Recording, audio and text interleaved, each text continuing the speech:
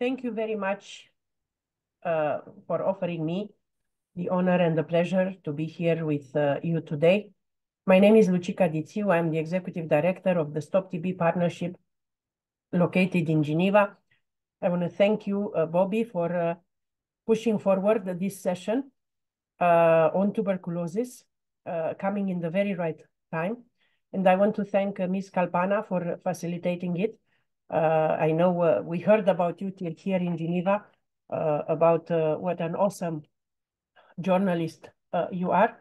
And obviously, I'm extremely honored and privileged to be in this panel with so many amazing and distinguished colleagues, friends, but also, you know, with the additional secretary from the Ministry of Health and Population, as well as the director of the National TB Control Program in Nepal, Dr. Prajwal, my friend, Dr. Ashish from the Save the Children, our friends from the National Youth Movement Against TB, the National TB Association, and the National Nepal Anti-TB Association, as well as the Asia Pacific Cities Alliance for Health and Development. I allowed the last one to be my friend from the World Biodiagnostics, Mr. Mitra. I think it's a great panel here, and I am the one that I will make the least contribution to say so, because everybody in this panel is bringing a different perspective that I hope will unpack and will discuss this issue around the inequity and the need to end the inequities if we really are hoping to end tuberculosis and also reaching health for all. Tuberculosis is a disease, as we all know, that affects people that are having a lot of vulnerabilities, that are, even though they are maybe from the countries with high income, people with TB are those that are either poor, either from the villages, from indigenous population, different sexual or gender minorities, and so on and so on. And for too long in the TB response, we allowed inequities to be there, even coming from the guidelines that we used to have. For those of us longer in the TB response, we know that late 90s, even early 2000, treatment of drug-resistant TB or MDR-TB of children was not considered as part of that famous package of dots, if you recall, right? But that was a recommendation for the countries from the Big South, from the lower income countries, while in the higher income countries, drug-resistant TB, childhood TB, extrapulmonary TB was being treated and being considered for a long time. It started with that. It starts with the fact that you cannot have double standards. You cannot allow, we cannot allow that there is a treatment or a diagnostic recommendation in one part of the world or for certain categories and a different one for the others. Things changed, but things changed in terms of that, but at country level and at subnational level as well, as you know, there are huge inequalities. And, you know, we are all putting in place interventions to reach people with TB. And the ones that are reachable are people like us.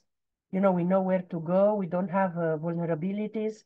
You know, we have connections, we have money, we have an income, you know. The ones that are difficult to reach are the ones that we should focus, because they are the ones that are making the difference. And they are the ones that are always left behind.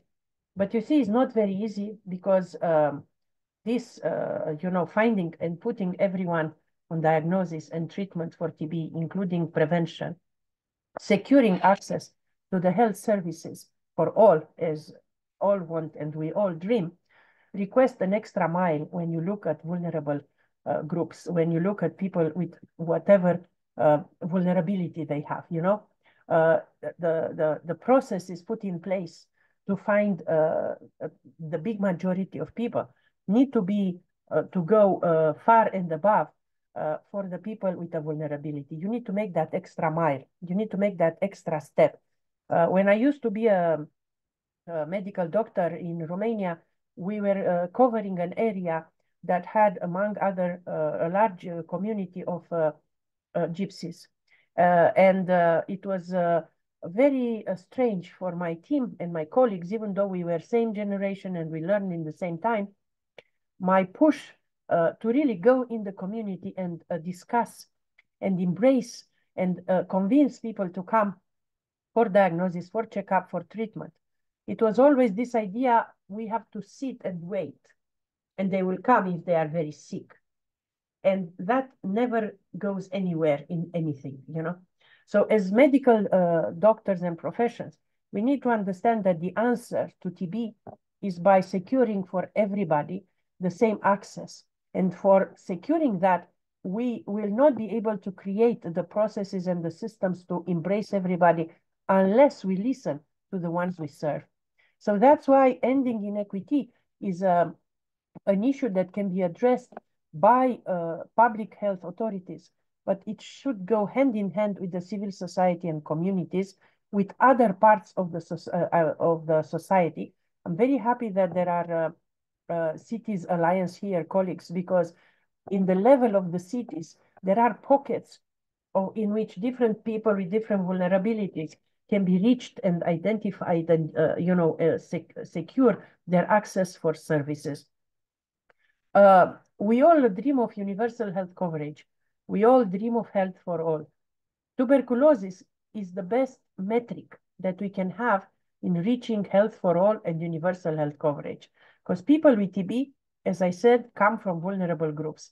The moment we don't have inequity, the moment we are able to find the people with TB, we will be able to say we reached health for all and universal health coverage.